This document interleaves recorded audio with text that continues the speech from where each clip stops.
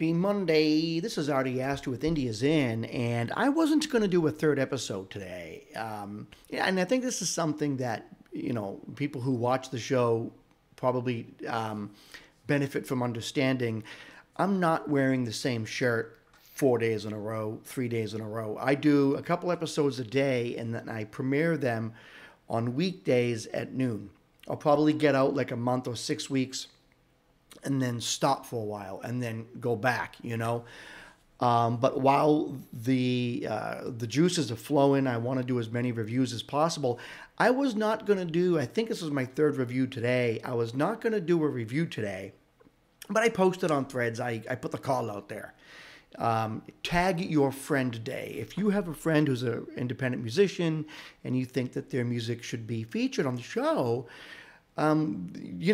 send me their link and tag them. And I expected like 3 comments. I actually expected people to do the oh my God, you're just fishing for comments, reply.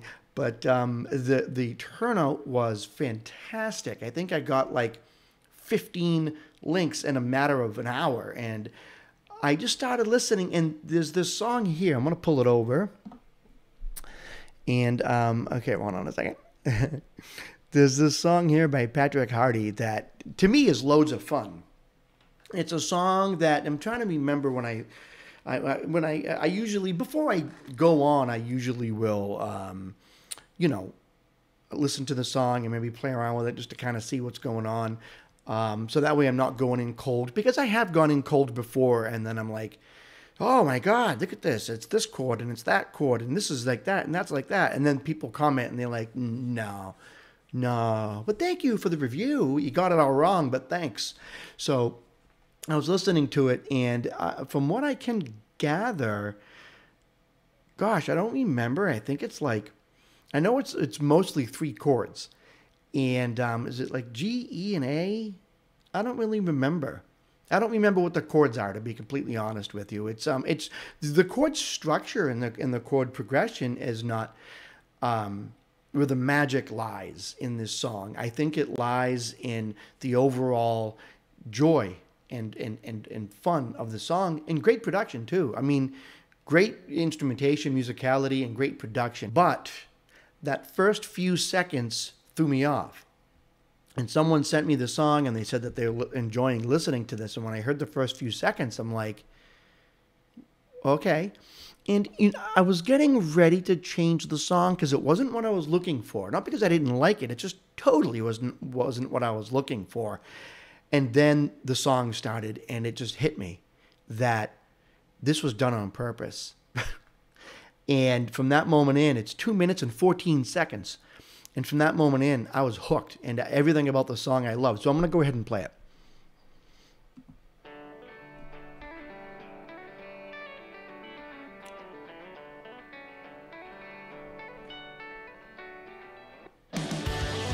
Eight seconds. So that 8-second introduction, and I thought, okay, so this is kind of like a folk song. I was expecting a banjo to come in, or something like that, or mandolin. Like, I really thought this was going to be folky. And then that happened. And then I was like, whoa, right at the right time too, because I was going to change it and go to another song because I wasn't looking for a folk song. Nothing against folk. I actually love folk, like a lot, but I wasn't looking for it. So let's go back. Okay.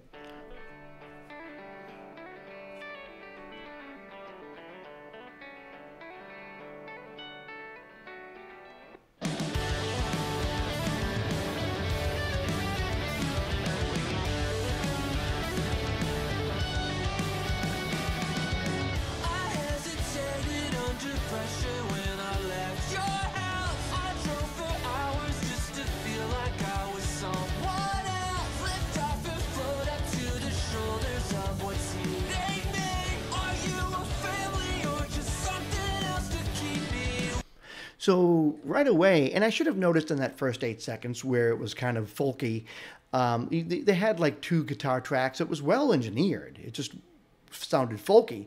And then bam, the song starts, and production's top notch. It's very well put together. It's very well equalized. Nothing's, and for a song that does use distortion, there's not, like, nothing's bleeding into each other. You can still distinguish everything. And then when he starts singing, you can tell he, let me go back.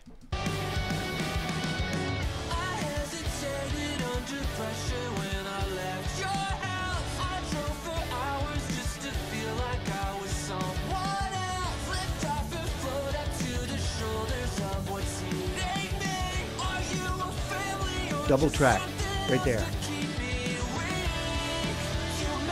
and double track right there. So you hear the first few verses and the last couple words that he kind of screams out. You would think it's double tracked, but I don't think it is. I think it's just him yelling, you know. But he's got great control over what he's doing there, because sometimes singing and then yelling a couple of words, you tend to overshoot and maybe even go sharp. And he's not doing that. He's got really good control over his voice. And I don't have good control over my voice. So when I do something like that, while I'm singing in one line and then yell, I will go sharp, and then it's like, and then I will go use pitch correct and be like, just bring it down a little bit. And if he does that here, if he uses pitch correct in post, then good for him. It's still good engineering. Who doesn't in 2024, you know?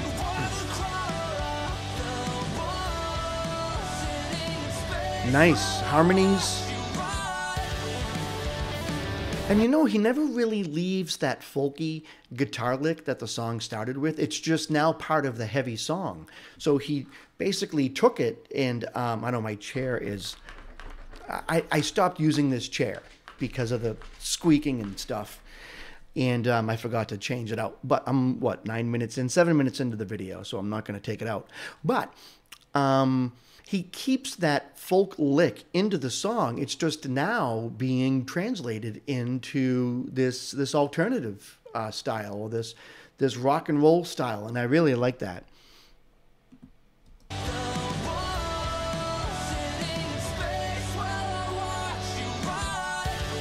Right there. It's not different from the introduction. It might even be the same notes.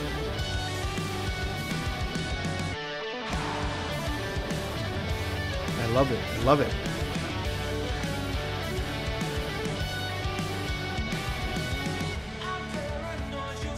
Look at this. Look at this. This is engineering. This is engineering. Mixing, mastering, but this is really engineering.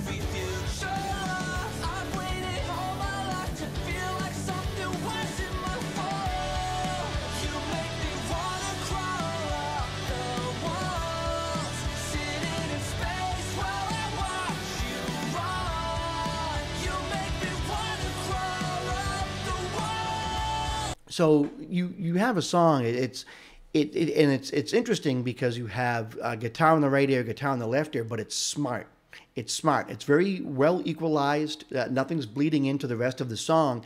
And then you have the drums and the bass up the middle with the vocals up the middle. And sometimes the vocals are double tracked. I mean, I think I even heard 3 tracks of vocals at one point.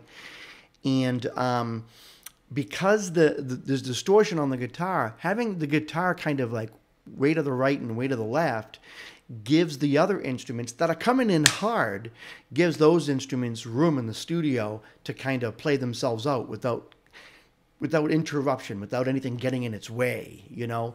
And that's just great engineering right there.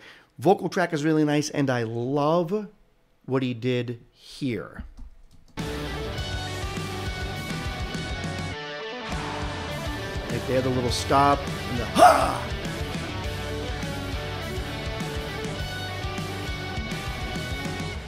This.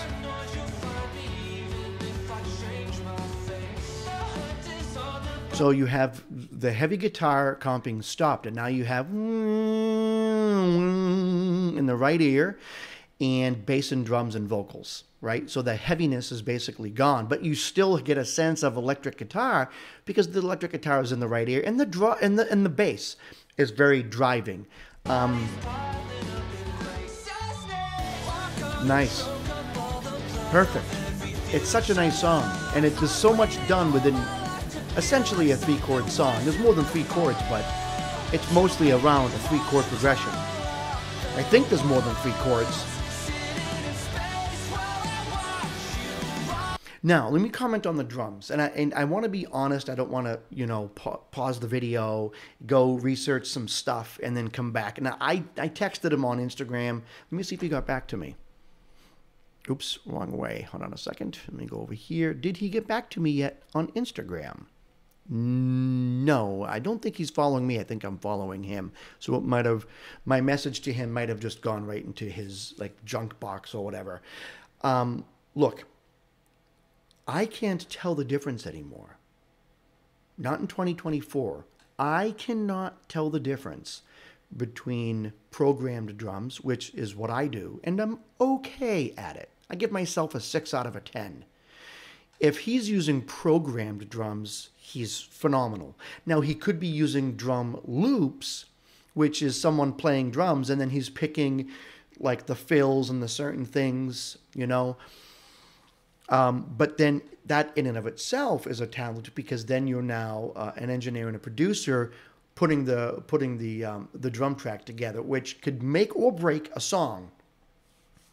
If there's a drummer, then the engineering on the drums is fantastic. It sounds professionally done. And the drummer is amazing. Whatever the case is, and I say this now when I don't know if there's a drummer, whatever the case is, it's enough attention was given to the drums so it doesn't detract from the song. I've released songs, usually the ones that I've released a couple years ago, like 2020, 2019, 2021. I thought, I got a drum track, I'm all set. But just having a drum track doesn't mean anything. If your drum track sucks, then that's all anyone is going to hear. That's all anyone, if it's engineered incorrectly, and yes, there's a wrong way to engineer it. If it's engineered incorrectly, if the drum track detracts from the song, then no matter how beautiful the song is, that's what the listener is going to hear. They're going to say, nice song, but, and that's not what I hear right here. Whatever Patrick did for the drum track, whether it's programmed, whether it's loops, whether he played the drums himself or he has a buddy who does drums, whatever he did, he made sure the drums didn't detract from the overall message of the song, So anyways, that's all. I'm going to end this video. I don't want to make it too long. I just think that this is some great stuff. I'm going to put a link to his music down below. And as always, I sound like a broken record, right? I'm going to say the same thing. Spread the word. My channel is not monetized. You know what? If it does become monetized, I'll tell everybody. Hey, my channel is monetized. But usually I get a copyright hit on every single video, and then if there is any money to be made, it actually goes to the artist. It doesn't go to me. But I'm trying to get as many subscribers as possible because I'm really interested in creating or being part of, not necessarily creating, but being part of an already evolving and growing indie musician community. It's just, I think the beginning of 2024, something happened. And I really thank Threads. I always tell people, if you're an indie musician, go to Threads. Yes, it's social media. And trust me, I can be a jerk. I've replied to people like, you're such an idiot, la-di-da-di, and then I realize it's social media. It's,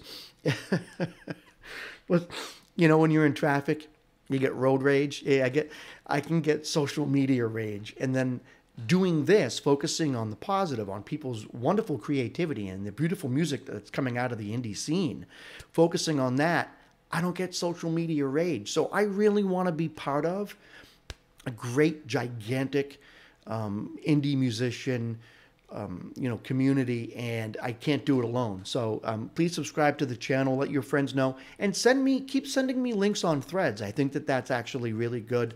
I almost look at every single link, but I will say this: I'm giving each song 25 seconds, and then I just move on if I don't think it's something that I can feature, because it's hard for me to listen to a whole 4-minute song and then to do that 30 times a day, because I'm really getting a lot of links a day, a lot, scores of links a day, and I'm putting out one video a day. So, some falling by the wayside, and I apologize for that, but I really do think that it's worth sending me your links, because I am sitting here listening to the music and then saying, I'm going to feature Tom Hardy. I'm going to I'm going to feature Patrick Hardy this time, you know, and who knows? And I was just about to skip the song because I thought it was a different genre, and I'm like, oh, I'm not in the mood to do a folk song. So, anyways, that's all. Just subscribe to the channel if you can,